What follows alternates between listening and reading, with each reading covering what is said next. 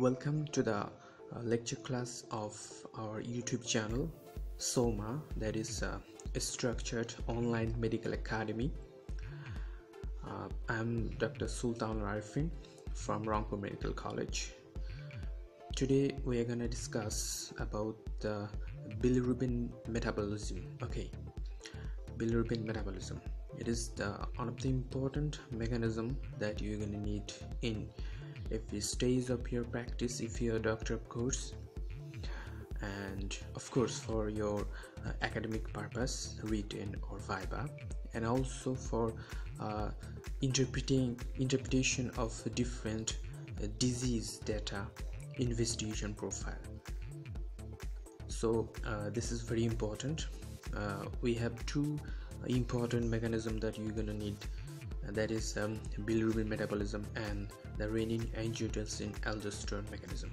So these two systems, I'll cover these two systems today. We'll just talk about the bilirubin metabolism. So let's jump into the main section. Okay, before we go into the main topic, you have to know the lifespan of RBC. The lifespan of RBC is 120 days, and after 120 days this RBC are destroyed within the spleen by the phagocytic system, and there it releases the bilirubin. So we are getting this bilirubin from spleen. Okay, now that we have known this fact, now let's jump into the main section. Okay, here we can see the RBC. This is a 120 days old RBC, that is after 120 days this RBC is engulfed by the macrophage, and there the RBC is splitted into heme and globin. Okay, and this globin is a globular protein but not the globulin. I repeat, this is globin and not globulin. Okay, and this globin is also a protein, so it will be ultimately metabolized into amino acid, and thereby it will go to the amino acid pool. Okay, so this globin gets out of our picture from this metabolism, and we are left with the hemoglobin. Okay, and hemoglobin, you know, the hemoglobin is composed of iron and porphyrin. Okay, the iron will also go into the iron store, and ultimately from RBC our final product will be the porphyrin, which will be our main concern. Okay, and this porphyrin also composed of tetrapylar ring. Okay, this porphyrin is converted into biliverdin. There's a very complex mechanism between these two. You don't have to know that, you just have to know that porphyrin is converted into biliverdin.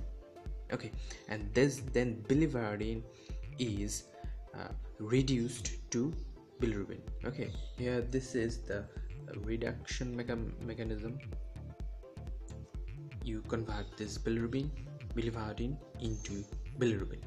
Okay, and this bilirubin is unconjugated bilirubin. Okay, this is unconjugated bilirubin.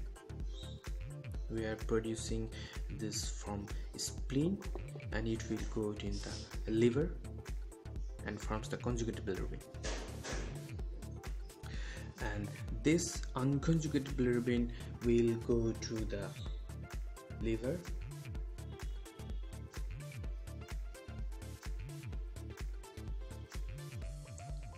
and there it will be converted into conjugated bilirubin by UDP glucuronide transferase enzyme. Okay, so before the liver we have unconjugated bilirubin released from spleen into the bloodstream, then it goes into the liver and will be converted to conjugated bilirubin, and this conjugated bilirubin will be the composition of our bile. Okay, and it will be ultimately entered into the enterohepatic circulation and again be transferred into the liver, and this enterohepatic circulation is maintained by conjugated bilirubin, okay, not unconjugated bilirubin, okay. And this unconjugated bilirubin is also called indirect bilirubin, not soluble in water but soluble in lipid, and all these go just against the conjugated bilirubin that is found in the liver. Okay, from this biliverdin we are getting the unconjugated bilirubin, okay. And up to this mechanism, from first all these were happening in the spleen, and then this unconjugated bilirubin will enter into the liver, and there which will be converted into conjugated bilirubin. Now from this part of this mechanism, this occurring in the liver, and up to this, from RBC up to the production of bilirubin, these are occurring in the spleen, okay. Now you see, this is unconjugated bilirubin. Before entering the liver, it has suffix "un", so it is also called indirect, okay. Indirect bilirubin, unconjugated bilirubin, and they are non-soluble in water, okay.